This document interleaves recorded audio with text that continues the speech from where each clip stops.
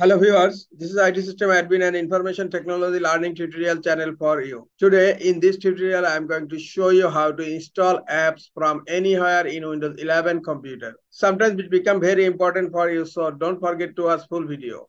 To install app from anywhere in Windows 11 computer, click on Start menu,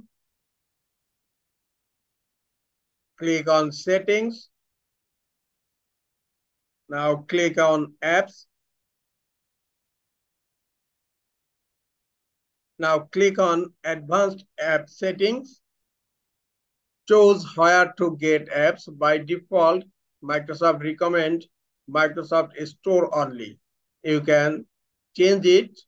Click on drop down and you can select anywhere or anywhere, but let me know if there's a compatible apps in the Microsoft Store anywhere, but warn me before installing an app that is not from the Microsoft Store and the Microsoft Store only. Just click on anywhere. Now you can install any app from any location in Windows 11 computer. Close settings. This is all for today. Hope this tutorial is helpful for you. Keep watching for next tutorial. Thank you very much.